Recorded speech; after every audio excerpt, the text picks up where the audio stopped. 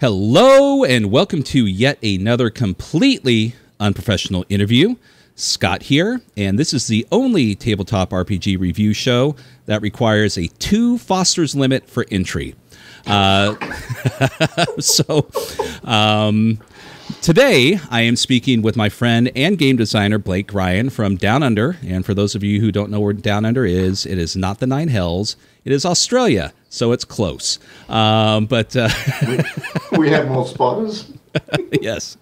Yes, I'm here to talk. I'm here to have a chat today with Blake Ryan, and we're going to talk about his gaming background, what got him into game design, and also, more importantly, have a chat about his most recent Kickstarter, Don't Pay the Ferryman, which is currently active and running.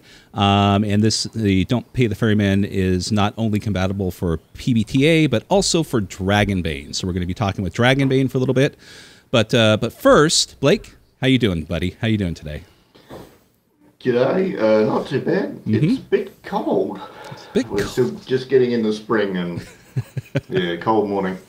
Yeah, you told me when we were chatting before we started recording that that it's in the 30s Fahrenheit currently down there. Yeah. Oh. 1 Celsius and 33 Fahrenheit. So yeah, thankfully most of the people who watch this are from the UK, so they know what Celsius means. But for those in America that are watching this, you can do your own math. But anyways, Blake, so we tend to do the standard rigmarole here because I personally find it interesting, so I hope you don't mind. But one of the first things that I'd like to ask those who pop on is, what was your introduction to gaming? You know, usually specifically role-playing games, so it doesn't have to be that. And what was your introduction, and where did that take you from that point? Okay, a friend from high school invited me to come play D&D, but his group were squirrel. They would change every couple of weeks between Rollmaster, D&D, and Space Master. And so in the first 6 months we played, a bit of 3 different series of games. Before that, I guess the movie Excalibur and Masters of the Universe, which sort of planted the seed of fantasy stuff. Yeah. Maybe a dash of, what's-his-face, Ulysses 31. Ah. Which was quite fantasy for sci-fi, but still. But yeah, I was July 89, so it was second edition AD&D was just out. Yep. I think it was first edition Rollmaster and Space Master. I just remember they had tiny margins. They crammed a lot of shit into every page. It is interesting. You're the first person that I've spoken to. I mean, not just on the show, not just on the podcast, but I think in person, who their introduction was Rollmaster, which is a good foundation, I think, because by having Rollmaster and Space Master as your introduction, things get a lot easier from that point forward, I would imagine. So. There's a lot of character injury and death, and it's you get over, oh no, my character's dying, because when you're not playing smart, you're doing the charge in, kick the door in, grab the thing. In Rollmaster, you get dead real quick. There's a lot of TPKs. You've died from kicking the door in, essentially. So that we were all 15 and didn't play smart. Yeah. So I'm curious, though. I mean, I would imagine this was in Australia at the time, right? You've lived there your whole life. So as you and I are about the same age, so during that time, in the 80s through the 90s, what was it? Did you have the same amount of games available to you that was available to the rest of the world? I know in certain other parts of the country things were sometimes limited. Of course, D&D tends to be a constant, but I'm just curious. Obviously Rollmaster was something that was available, but was there? We heard of Champions and RuneQuest and a few of the other sort of bigger games, because this is 89, 90. But there wasn't like a local gaming store. We had catalogs from the biggest city in the next state. We would do like a big order. We'd all chip in, order a bunch of stuff. But we had most of the GDW stuff was like Traveller, Dark Conspiracy. We had Solar Hunt 2020, Shadowrun. first, then second edition. But the biggest chunk of like the catalog was generally D&D. Okay. So, but like the people in the shop would have their own editorial comments about Dragonlance was the most popular until it was usurped by the mighty Forgotten Realms, and it's like, this doesn't actually tell us about the game. It's just your personal opinion. Well, it's good to know people who actually, you know, were in charge of stores, you know, universally around the world are exactly the same. You know, full of opinions, but never really any helpful advice to go with it. So, so you've had your introduction. You've played a few games. And I would imagine, like many of us, you know, when we were younger, we kind of dabbled about in creating, you know, a little bit of game design here, a little bit of adventure design and whatnot. Is that something that struck you early, or did it progressively come as you got older?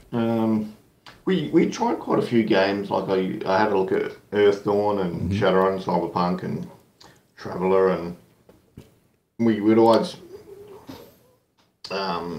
hack things. So like people are like, oh, we like the BattleTech MechWarrior universe, but we like the Shadowrun system more, so we're going to try and hack that and put it in there and really mash up Cyberpunk and Shadowrun, and then the reverse, which is, you know, putting magic in Cyberpunk, or putting all the hardcore Cyberpunk elements in Shadowrun, and they all worked, but yeah, just a lot of heavy lifting for the GM.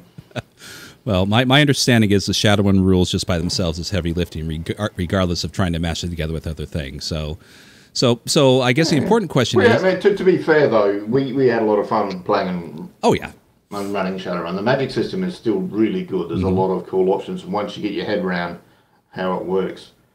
I think that's true. I mean, I'm a recent...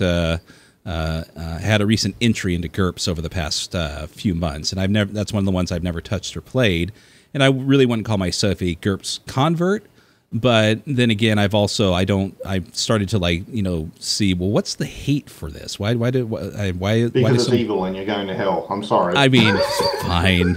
Did I just confess? Did I just confess to murder or something? But yeah, so I mean, GURPS didn't take off with anyone I knew here in Australia. People, if they're going to play with stuff like that, they would use Hero System, and they'd whack it in a spreadsheet like what's the face? Works 2 for DOS. This is how old this was. This is a long time ago. Right. Yeah, I know Blake doesn't look it. He's you know, looks a lot better than I do, but we're only a few months apart. So obviously you. Yeah, I hit level 50 recently. No extra hit dice, no better thank zero, no better saving throws, nothing. I think the rules. I think the rules that we're playing with is after 40 we get the ability deficit going and other things. So that's not fair. I want the one where we stay 1800 strength ability until we die. More like it. So it sounds like there was no shortage of game variety. You weren't not being familiar with Australia itself, but I know at least in the current modern age, certain things may get there at a different point in time. There may be some shipping issues, or maybe just general availability for things around the world. Australia is the more popular games you could generally find a game. Yeah. But we used to have this crazy thing called Usenet. And you could join in conversations and hear about other games all around the world, even if, they're all literally the other side of the planet. Oh, well, it was like we were conversing with another planet, to be fair. But it definitely, that. Oh God, we can do a whole episode about Usenet and how that functions. Oh, we did I put a thing about that. We were tossing around the idea of doing Shadowrun rules in Dark Sun. People are just like, you are evil and must be destroyed. Oh, and I agree with them. So question for you. So again, like I said, there's no shortage of games. You were obviously exposed to a variety of games, a variety of systems. So, you had to go with a lot of these things. And of course you establish your preferences, you gain some experience. So as you got older, did you continue to play through like university and onward, or did you tend to and beyond that, did you happen to hit a dry spell like so many of us have, as we get jobs, responsibilities, and children? Dry spell, yeah, probably early 2000s. this little barely known game called World of Warcraft come out, and oh god, truckloads of people just left. They simply weren't available to play a run because they were too busy playing WoW. So they didn't prep for the game, or if they were the players, they just didn't rock up because they were too busy doing a 6-hour raid. Yeah. Oh my god. Yeah. I mean, there was a little bit before that with Ultima Online and EverQuest, but yeah, the digital MMO thing killed a lot of groups because just the players weren't there anymore. Yes, I agree, and I was a victim of that also, but also a participant, to be fair. So yeah, I definitely wasn't a tabletop purist, and World of Warcraft was definitely something, again, if you're of a certain age, it was very hard to avoid and something that most people didn't resist. But I mean, I had some good times playing the game. Same with Neverwinter Nights, and we set up persistent worlds and played with people there. But it did take from the amount of people available to play out tabletop games. Oh, totally. They were all busy. The odd aspect of it was, with this kind of thing was, I enjoy the company of people playing, at the table with role playing games. When it comes to video games, I don't want to talk to anyone. I don't want to see you.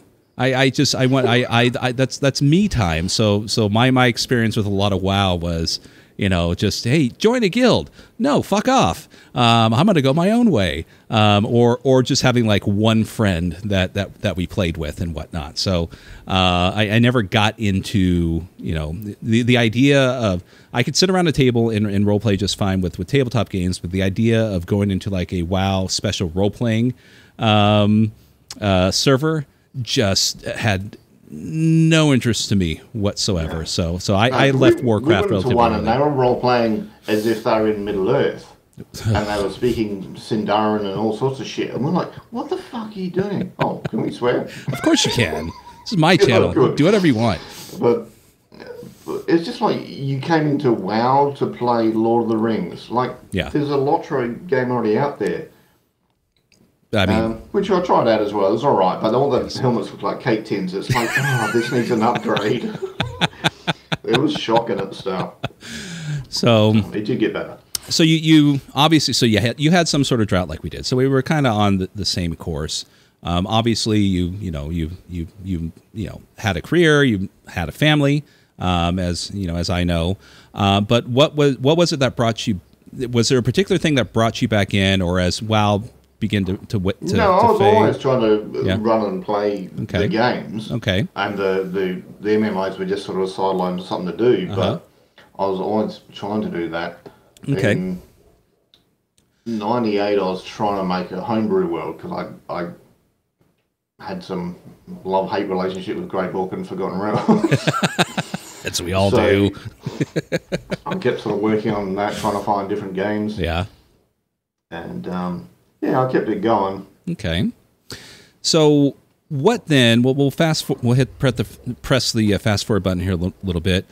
So what brought you back in? Because when I met you online, a couple years ago, one of the things that at least I knew about you was a lot of the stuff that you've done previously to Don't Pay the Ferryman, dabbled within Powered by the Apocalypse. So when was that introduced to you? I mean, or when did you find Powered by the Apocalypse, I should say? I think it was 2016. Okay. I was talking to people about different games, saying, I like this fantasy stuff, but I'm not a rules as written guy. I'm like, no, I'm more interested in the story and what makes sense. Okay. And sticking with your own conventions and that. Talking to different people about different games, because Palladium had good and bad things, D&D had good and bad things, Rollmaster had good and bad things. And then someone pointed me to One Shot and Misdirected Mark podcast. Ah, okay. And just listening to them, I was exposed to a bunch of these indie games that I'm like, what the hell is this?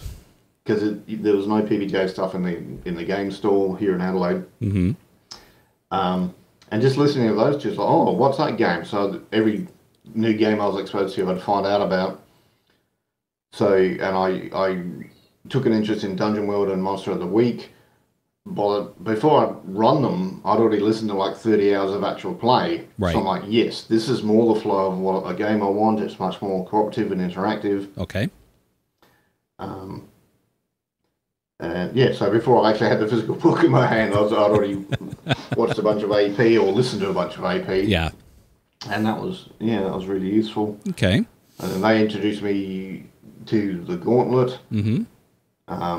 Someone else mentioned Liminal, and then I joined the Midchester, and the rest is history. Rest is history, yes. So, but there's hundreds and, or I should say thousands probably. There's thousands of people who love Powered by the Apocalypse. I mean, it's widely popular. There's several different ways to play it, but again, I think it's a different person who says, I really love this game and I love creating games for myself and my friends, but I also want to create something to share with people that I don't know.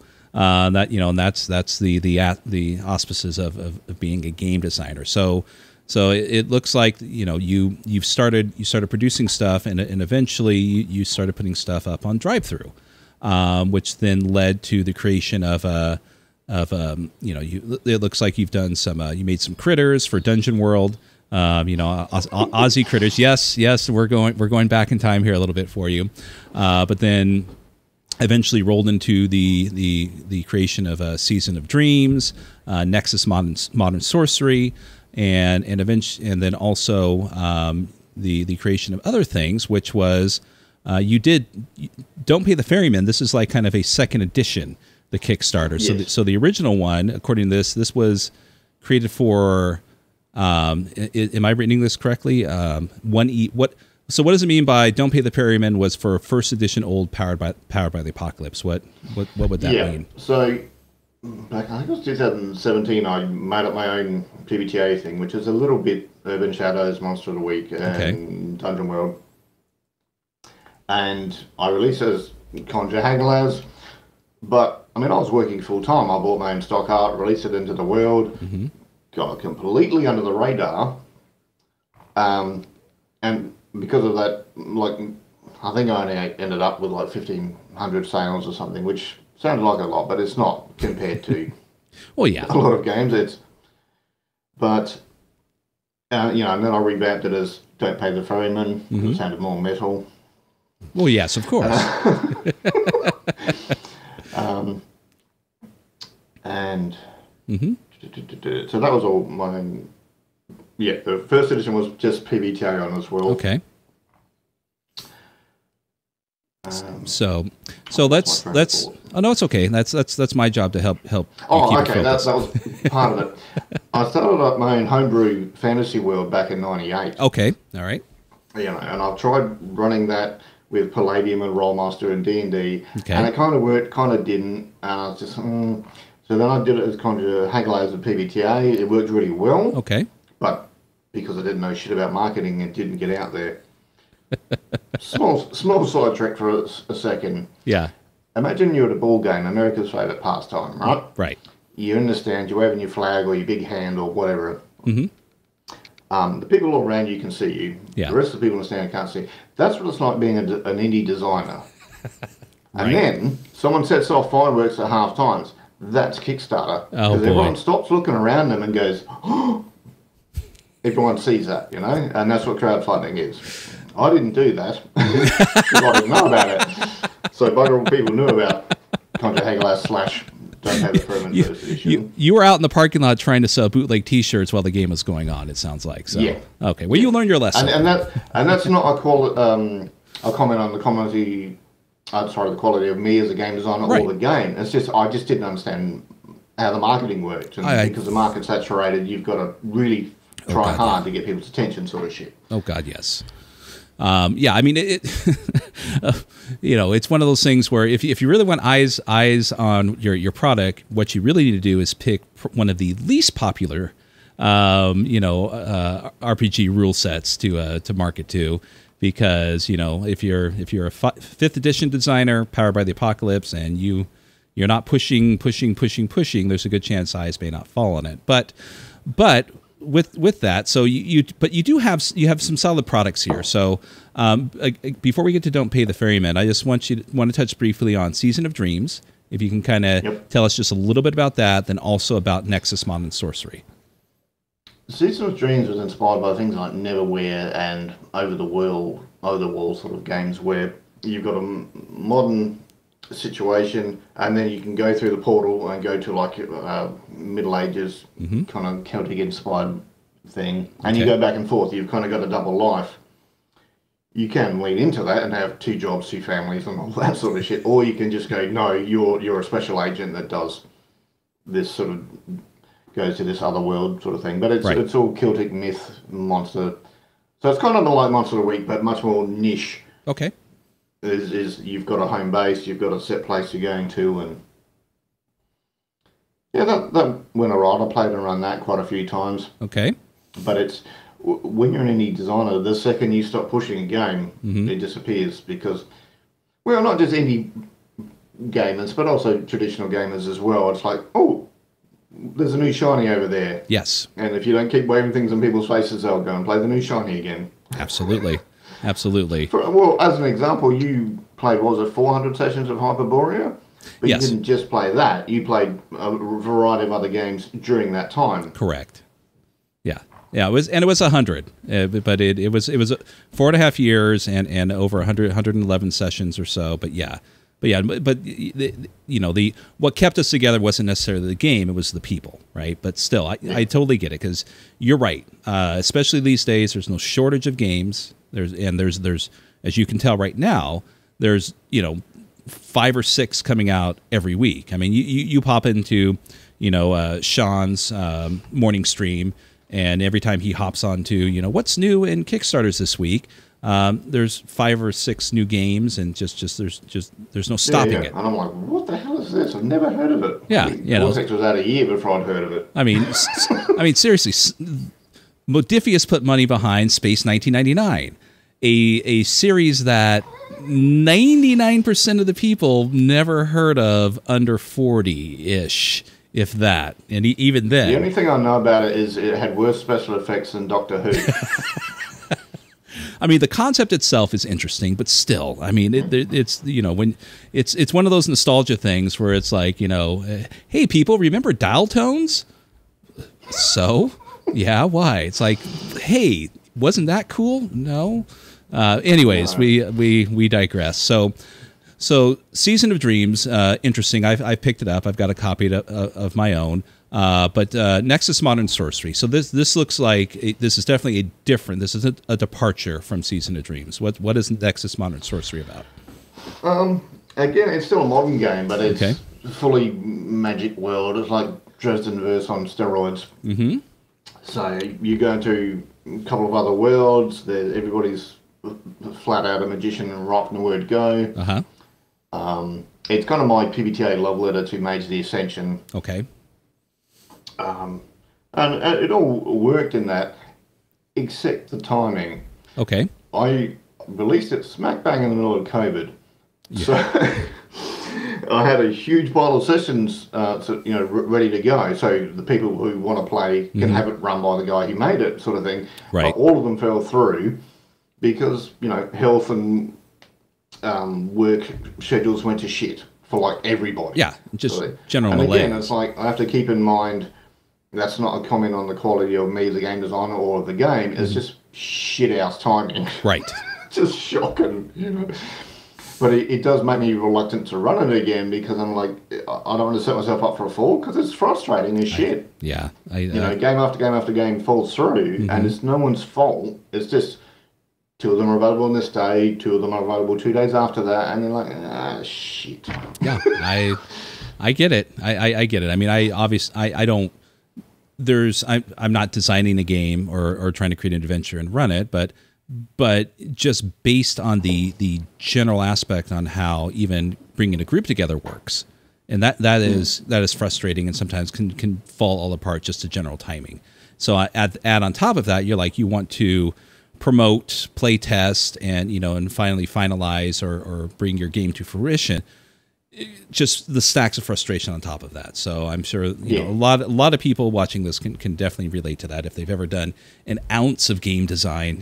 These days it's but you persevere though because there's no shortage of other things. You've created some aspects to support Nexus Modern Sorcery. You've got you've got a companion that you did for it called Secrets and Shadows. So definitely something that There'll be links to all this in the description that people can definitely go and check it out, which I highly recommend. But we're here to talk about something a bit more important, is your current project, which is Don't Pay the Ferryman. So let me bring that up here real quick. Make sure I've got the right tab. You don't want to see the one I've got minimized. So we have Don't Pay the Ferryman, second edition. So as mentioned earlier, this project was originally written for first edition, old, Powered by the Apocalypse, but this new one, even though it is compatible with PBTA, you also have it compatible with another game called Dragonbane. I don't know if anyone's heard of it. Maybe they have. Who knows? I hope they have. I mean, I think it was kind of popular. Who knows? There may be some support to this. Who knows? But so let's before we get into it though, I'm just out of curiosity. So you and I, we speak, frequently online, and we'll chat also in the various chats, and I'm aware, of your recent infatuation with Dragonbane, and with good cause, because I love Dragonbane also, as do a lot of people. But for the people watching and those interested, what is it? And I think this is also a good question for a lot of people, who are into game design, or who are creating a game for another game system, I should say. So what is it about Dragonbane that made you go, hey, even though I'm going to be creating this game for a game system I'm familiar with and I love, Powered by the Apocalypse, and I'm going to maybe update it a little bit, but Dragonbane is something special, or obviously you wouldn't have written a game for it. So what is it about Dragonbane that you enjoy, that inspired you to make Don't Pay the Ferryman compatible with it? It's yeah, like the taglines are sort of mirth and mayhem, fast and furious fun, and it is. It's what I want. It's a good mid-level crunch. It's sort of more crunch than Powered by the Apocalypse, but less than like D&D and Rollmaster and that. And I'm just enjoying playing and running it. And I thought, this is the system I can tell stories with for my own setting. But also the community, both in the Discord and Facebook. Everybody's supportive. There's no addition warriors. There's no that's you're not doing right. They're like, well, if you want to do that, try this, and this. It's all it's positive. I agree. I mean, I haven't really seen anyone in the Dragonbane chats or queues or anything like that of anyone who is like, I don't know how to describe it. There's not really a negative vibe at all. If the people that enjoy it, and if people don't like it, they've moved on. So you don't have these kind of lingering aspects of, this is broken, that's broken, we got to fix this, we got to fix that. It's just people, espousing, the joy of Dragonbane, and of course supporting it, because they're obviously bringing more stuff out. But so let's talk about Don't Pay the Ferryman though. So you Don't Pay the Ferryman here says it's a role-playing game in the fantasy genre, heavily influenced by Celtic and Greek mythology. The characters spend their time fighting peril, keeping vows, and seeking resolution. Oops, that's right. I got to realize the window's over here, not on the one that we're recording on. Like I said, unprofessional. So good. Let's talk about. Go ahead and bring us through this a little bit. So just tell us a bit about this, because this uses Dragonbane's rules, though. This is not something that takes place in the Dragonbane world. Is that correct? No. The default Dragonbane world is Misty Vale, and it's quite a small area. Don't get me wrong, the box set's great value. You get 11 quests with it. Yeah. It's great for value and time. Yep. But I like a big world, I guess, because I, inverted commas, grew up with a big world like Grey Orc and Forgotten Realms. Huge area to explore. Also, we live in big countries. Yeah. We can go for 6 hours flat out and still be in the same country. We're just used to a big area. Yeah, the difference is your desert is bigger. But yeah, very true. Desert's plural. But and I wanted a much bigger area, and that was part of the iteration of the homebrew world I've been doing over the years. Okay. If you scroll up to look at the hex map, part of when you're selling stuff through Drive Thru, you have to get a physical copy to make sure it's all good before they let you sell it, which makes sense. They don't want to let you sell a piece of shit, basically. Right. And the first test print, the maps were garbage. They were all blurred, and it was just like I'd done some screenshots and did it up nice. And then I thought, you know what? I'm going to go old school and do hexographer. Mm-hmm. And they came out a hell of a lot better. And it's like, oh. And more people liked it because of that. So I'm kind of glad that happened. Yeah. I mean, it looks fabulous. I don't even want to know what the original looked like. So, but yeah, so that's. Yeah, it was just. Yeah, and to be fair, sorry, didn't mean to interrupt you. But to be fair, there's a lot of interest in hex crawls. There's a lot of different games that that have been around for a while. I mean, not that they didn't utilize it, but just in some of the the chitter chatter that I listen to and witness is obviously the old school gamers hex crawl. We love hex crawls, but things like Mork Borg. There's full on hex crawl adventures being presented through that. There's sea adventures that are becoming more popular. Things such as again another Borg, pirate Borg, and whatnot. But the exploration aspect that people are enjoying more. They want to go out into a wider world, it seems, and not be just contained to a town or a village or a localized area named after a sharp edged weapon that solely exists game after game. Anyways, Sword Coast. Well, there's a lot of stuff, like in the early 2000s, there's a lot of, urban focus in, like, what's the place, Eberron and Forgotten Realms, and then, like, Blades in the Dark on the PBTA side. Yeah. But I'm a tree hugger. I like being out in the wilderness sort of thing, so I wanted a big world to explore that isn't focused on cities. Mm-hmm. And you can certainly do that. I mean, the hexes are like 20k or 12 miles. Okay. So you could still zoom in and do a hex crawl from there as well if you really want to. Right. Right. So the land is called Rikirta? Rikirta, yeah.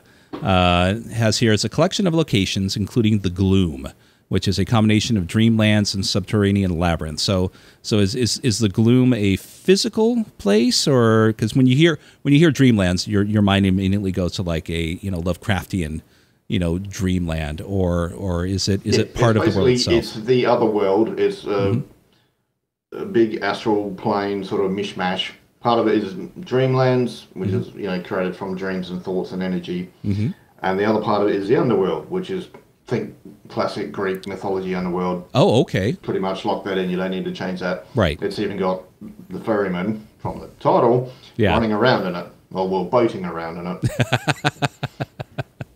I'd like to see the ferryman on roller skates. He's going to carry you on a pair of roller skates, but the boat will do.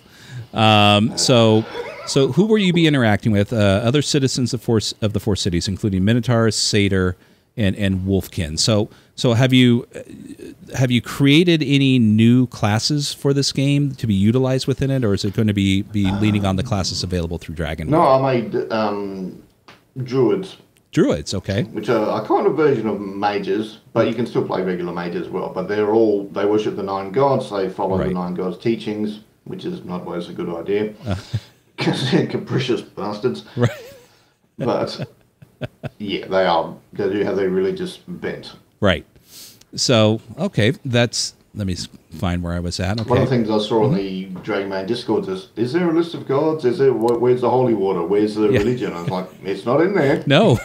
You got to add that if you want. It's like, well, for people that want that, bam, I've got a world that has it. It's all baked in. So the game itself is obviously a setting. Is there things that accompany besides the setting details and whatnot? So there's 3 monster factions that exist within your world. You've got reptiles from Tir na Dris, right? Yes. Yeah. Yep. Please tell me if I'm not pronouncing it correctly. No, I want you to fumble this. Go for it. Oh fuck. The former evil empire of Tir na Skia. Yep. And the fairy monarchy of Ascendancy of Storven. Yeah. Oh, hey, There's 2 other factions that you'll find out about. Do I have to pronounce those 2? Those are the 3 overt ones that, one of them is actually a war happening. Okay. One of the influences for this game is that there's a comic called Slain, which is very Conan. Yes. And there's a goddamn lot of carnage in that comic. So if you want to link into that, go head to the war zone and off you go. I haven't read it personally. I know I picked up a digital copy of one of the anthology editions or something somewhere, but haven't read it yet. But I've seen imagery of it, and yes, it's very 90s in its violence. So there's no shortage of heavy metal magazine. Yes, yes. So things that we so there is a focus of non-combat tasks for your character, which well, the option's there. Right. If you want a project of, I want to climb the highest 3 mountains, you can do that while you're doing other quests and stuff, and then when you've ticked it off, bang, you get an advancement mark or an XP, depending on which system you're playing. And that way, it's good to have goals, have a bit of depth to your character, rather than okay. So I kill stuff for money. I mean, yeah. I mean, that's fun initially, but sometimes you want a little bit more meat with your game. So, and I think coming from a storytelling game background, there's obviously interest in things other than just hack and slash and whack and smash and all that. So you've got something here called virtue and vice. It's our traits to help flash out their personality. What is that? In both versions, you can have like a virtue and vice, like wrath and charity or something. Okay. And then during a quest or in between quests, you can say, I'm going to spend my time helping the poor or whatever, and then you can roll on the table and you might get contacts or some information or something from that. Okay. It fleshes out your personality, but also ties back into the rest of the world. Okay. And obviously, it gives opportunities for things to occur during downtime, too. In the aspects of the game, which I'm what the hell? Yeah. Where is? Are you looking up something?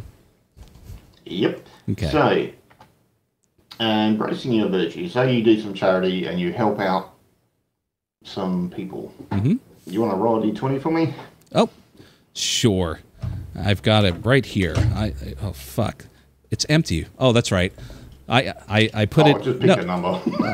No. This again. This episode is brought to you by Uncle Joel's Mint Balls. It's not just keeps you aglow, but also holds your dice. Give me a second here, and mind you, again, this will be edited, so we're not keeping all this nonsense in. It'll go from roll a d20 to me going 12. Okay, so that would be under your 14 charisma.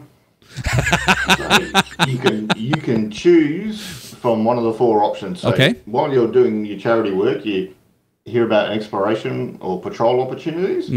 You attracted enemies' attention. They're after you. What do you do? Okay. You hear about fishing, mining, or farming opportunities. Or you get a vision of a past event from someone you know. Okay. Interesting.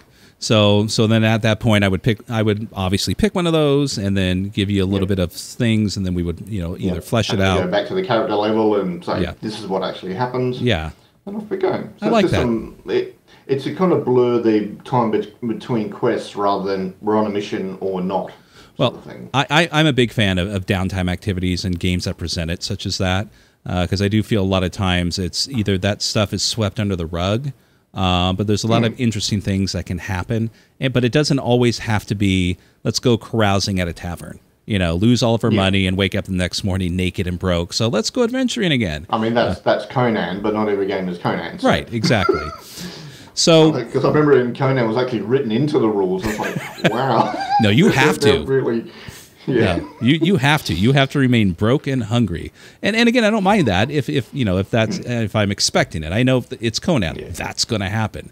But that role you just did wouldn't happen every time you do charity. It's every now and then we go, okay, let's roll on this table to give you something that happens. Something to do. Absolutely. It's an option. It's not. It's not forced. It happens every time. Again, you're not forced to wake up naked in an alley, with all your coin gone. So you obviously added quite a lot as far as the creatures are concerned. So and one of the obviously not as much anymore, but Dragonbane, the box set, as you mentioned, is great. You get a lot of bang for your buck, but there isn't a lot within that. They did come out with the bestiary, which adds more to it, but still, more creatures. Yeah. But still, the not saying that it's lacking, but there's no shortage of necessity to fill in with more monsters. We love monsters, and the both hospitable and horrific, as you say. So you've added 30 creatures, both hospitable and horrific, an ancient race of scorpion creatures known as Ninazu. Ninazu. Ninazu, yeah. Okay, well, hey. Yep. But the leaning into the Celtic and Greek mythology, the creatures are integral to that, because a lot of what you know about them is these weird ass creatures that are not like people, although oddly like them as well. And doing the 1 to 6 attack arrays for Dragonbane creature was wonderful. It's like, oh, they're gonna enjoy getting this shit thrown against them. Right. And then, but let me give you an example. So, centaurs or centaurs. Okay. What people know about them is they will keep their word. They stick to their agreements. Okay. What you may have heard is that they can't resist a challenge or a bet. Right. May have heard. Right. Now, yeah, both those have got bug all to do with combat. It's not a combat statistic. It's just an interesting thing that fleshes out the monster a bit. But I've got known lore and rumors for all 30 creatures. Right. Because you want variety in your interactions. You don't just want some combat array. It's like, yeah. Totally. That's and again, a bestiary is something that can go several directions. It could be just a bunch of pictures with stat blocks, or they can actually flesh them out and make them interesting and be able to utilize in your game more than just something to stab with your dagger, throw a fireball at, and still there. Well, on the topic of pictures, other people sort of back every other Kickstarter, not looking at anyone, Scott, but I get a lot of stock art. I've got like 600 bits of stock art, not just in this game, but because I've got that as a library, I do have quite a bit of nice stock art as part of the bestiary, because it does save you a lot of time to go, here's what this creature looks like. Right. No. One thing I learned when I was doing Nexus Modern Sorcery, I had pictures from like 12 different artists, which is great. You've got so much to choose from, but the styles all over the place. Yeah. It's better to choose like 4 to 6 and go, here's a theme of what the world and the creatures look like, sort of thing. And once I did that, it's like, okay, this looks much better, rather than kitchen sink friggin' mess, which we had a lot of with AD&D second edition. Yeah, yes. And it's a rare situation where you can have a book filled with many different artists' renditions and their interpretations of things. Sometimes it works, sometimes it disjoints the whole thing, as you said. And but every once in a while, you'll for every Dungeon Crawl Classics, there's another game where the 15 pages in, you're like, this is not working. I don't understand. These pictures tell me there's 8 different worlds here, but you're telling me there's one. So, so not only that, you've got these 30 new creatures. You've also mentioned that there's a war going on. There's an invasion between the Fomori. Yeah, Fomori. And the Tirnadris. Actually, is that correct? The Fomori began attacking caravans and travelers. Yes, 3 season invasions ago, the invasion started. Yes, so you've got an active conflict also going on within your world, it's interesting. You don't have to join in that. It's just there, but that's an option. It's there as an option. It's in the background, but again, it brings life into the world. It's not just a map, and wherever you go, that's happening. But knowing that there's things going on in the background that contributes to. Around 100 years ago, all the good guys, regular civilized species, were slaves to like a Cyclops empire, and then they joined up together and freed themselves, and they've been free for about 30 years, so like just over a generation. But what that means is there's shit tons of ruins all over the place. We can go and explore. Yeah. But it's also why the civilizations get along, because they had to break free. Right. So in the Dragonbane version, you've got 2 new spell lists, Beast Form and Illusions. Would you like to add to that? Because beast form, I feel might explain itself, but there might be some interesting things. Shape-shifting into animal forms, and the more difficult ones, it's a more powerful version of the animal. Right. And then illusions. It's like a wolf, not a chihuahua. It's a useful animal form. Don't tell me how to run my Dragonbane game that I backed. If they want to turn into a chihuahua, that's my decision. And then illusions. I would assume illusions deal with illusionary aspects. Making things look like they're not there. Audio and visual illusions. Visual, auditory, and all that. So you got 2 player kins. You got minotaurs and satyrs. And then you got new equipment. I've always liked them. I think because back when I ran Palladium, they had a lot more. I think they called them like savage races at the time. But more wilderness-orientated species is more accurate. Right. And there was minotaurs and centaurs and that sort of thing. And I always liked that because if they all look and act like humans, what's the point? Right. Yeah. It's a bloody Federation all over again. So you've got new equipments. You've got chariots. You've got woad and cauldron. So, as someone who doesn't know, what is a woad? I'm going to get a lot of British people angry with me. Oh, here we go. Ooh. It's like a war paint, but it's ceremonial as well. You're saying you're committing to the gods. You're committing to your tribe. You're committing to the fight as you're about to go into war. And you put it on to show your dedication and your commitment, but you don't just whack any old paint on. It's got to be generally expressed by the priests or the druids, and it's a spiritual experience using it. But it basically makes you feel better in combat because you've got the woad on. You can take on the world. Yeah. So there's other people that can describe it better, but that's the oh no, that's fine. No, I get it. As soon as you describe it, I'm like, okay. I mean, for lack of a better term, it's essentially body paint, war paint, that kind of thing that gives you that benefits you one way or another. Within the game. So and thank you for the for my YouTube short soundbite. Where you say I'm going to have a lot of British people mad at me. So that's going up first before this episode. Just kidding. But there's more. For the Powered by the Apocalypse version, you have Chase and Wilderness Journey rules. So I have an important question for you. Have you perfected Chase rules in RPGs? Of course I have. See, fantastic. Sold again. It works well. You can use it whether you're on a horse or a chariot or running or whatever. Right. Actually, those chase rules are borrowed straight out of Nexus Modern Sorcery. I didn't need to change them because we tested them a lot during that one.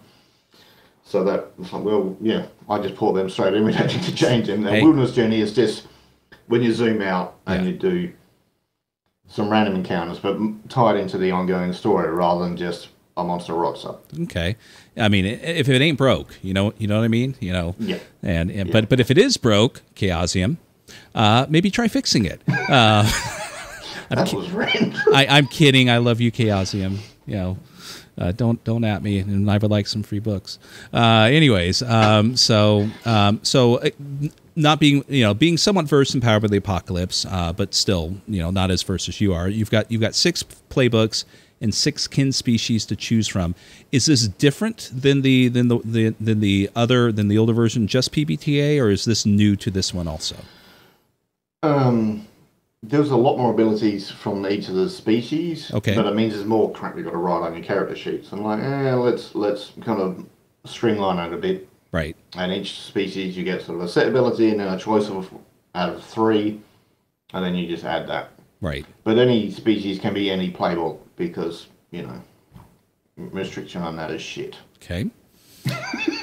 So it says here what you get with it. You get your core rules, 126 pages. Dragonbane PBtA. So you get 2 for the price of 1. Setting details. No. Yep. You choose which version you want. Oh, you choose. Okay, sorry. Yeah. But having said that, the setting details are the same. Right. It's not a different planet. It's exactly the same 30 pages of info sort of thing. Which is sort of a solid overview, but not. It's not a.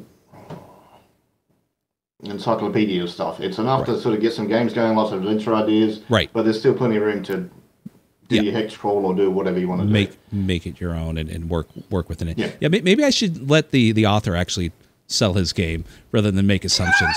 mental note, Scott, for the next interview. But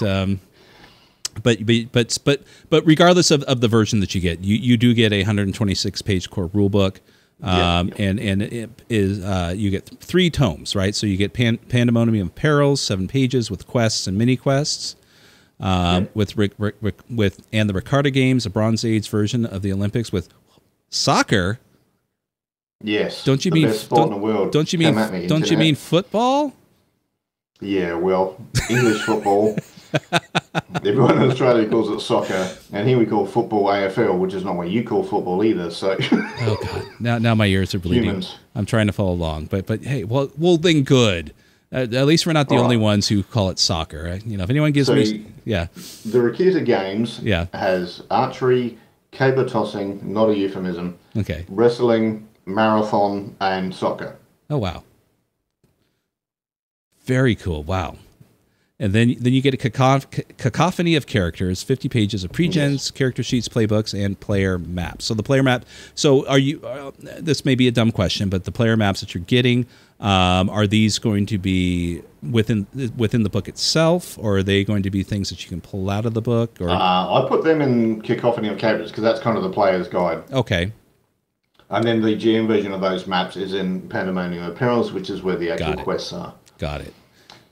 And then we've got dozens of maps, as you were talking about earlier, utilizing Dungeon Draft and Hexographer. And you've got art by Dean Spencer, Gary Dupree, Jacob Blackman, and James Shields. Is that J.D. Shields? Or is that a different person? I think so, yeah. Okay, just curious. Every now and then he would do a Kickstarter with like 50 bits of stock art for $50. And it's like, sweet, that's a good deal. Bang, and I backed a couple of them. Right. Ooh, I like the cover. This is the cover of Pandemonium of Perils. That's 2 bits of stock art right there. Yeah.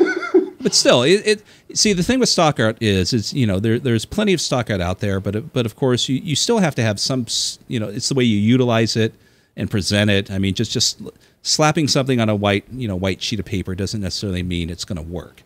Yeah. And well, when I did it for Nexus Modern Sorcery, I took one of their bits of stock art and put it on like a sunset picture that I take because I like taking photographs. Right.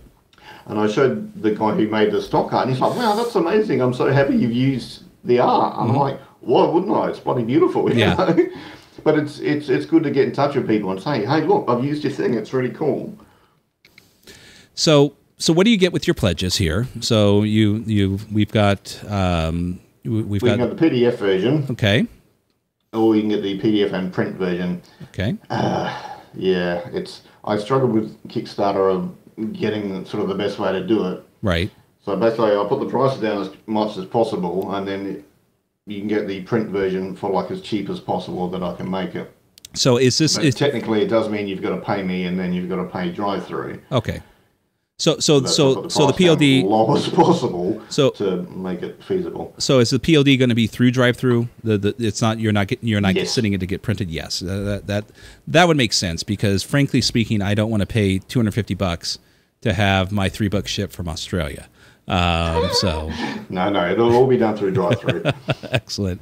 So Blake, anything else you would like to add regarding Don't Pay the Ferryman? I mean, it's doing real good. There's just a few days left on it. There's 11 days left, and you're close to making your goal, which I'm absolutely certain you will. But anything you would like to share to the people watching? If you like PBTA, Bronze Age fantasy fun, I think you'll enjoy it. Or Dragonbane, you want a bigger setting with lots of locations and maps to explore and deities and more gear built into it. There's plenty there for you.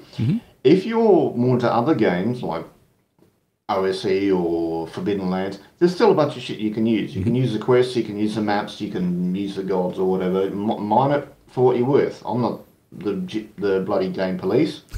Take what you want and have fun with it, Oh, that's fantastic, and I agree. I mean, just the setting itself is interesting as hell, as far as I'm concerned. It's something I'm a big fan of, of bronze settings within role playing games and whatnot.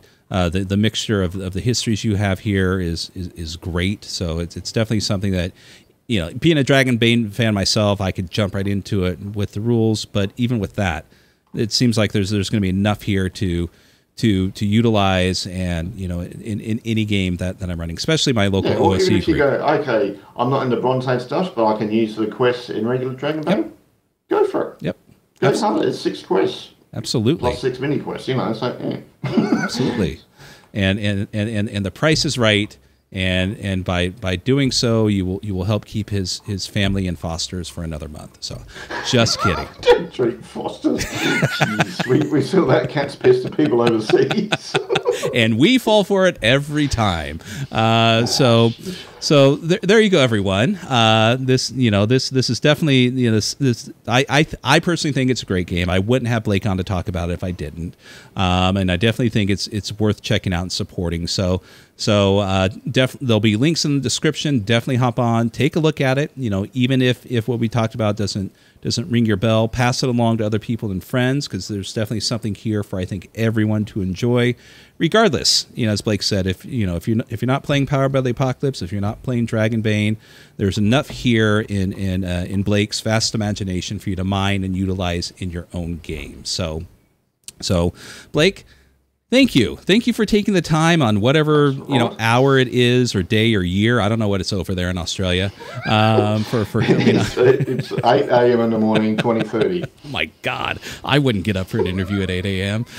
So thank you so much for taking the time to come onto the show, and it's been something that been wanting to do for a while, but once we're done here, we'll see you in the pub. Blake and I talk, at least, once a week, if that. Sometimes a week will go by, but we chat online, and likewise, we're both up during, Sean Kelly's Saturday morning chit chat. And, the first 2 minutes are each of us giving each other shit before we listen to Sean yammer on about whatever the fuck. I don't pay attention. No, it's a good show. It is great. Objective. It is great because but I'm the redheaded stepchild of the show. Sean loves nothing more than to give me shit for some reason, but I'm sure I deserve it. So, but anyways, it's tardy. You're late. Yeah, no. What's your excuse this time, Mr. Jost? What, another grandmother passed away? So there you go, everyone. Don't Pay the Ferryman, 2nd edition, for Dragonbane and Powered by the Apocalypse. Check it out, back it. You'll enjoy it. I'm sure you will. Pass it on to your friends. Let them check it out. Hopefully they'll back it too. And Blake, I hope you have a wonderful time down there, the rest of your day in Australia. My time will catch up to you eventually, because I'm enjoying a Saturday. You got to go to work tomorrow. I don't. Yeah. So it's all good. But yeah. Go ahead. Enjoy whatever games you're playing. Yep. Treat each other cool, and try different games. Yep. And where can they find you, Blake? Usually online as Flying Fox 369 and either Bluesky or Bluesky and Twitter. Right. I'll definitely put links in the description. Also, a link to his personal Facebook account, so you can friend him. No, I'm not going to do that. Jesus.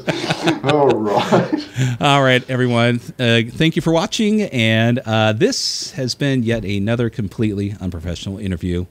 Have a wonderful day.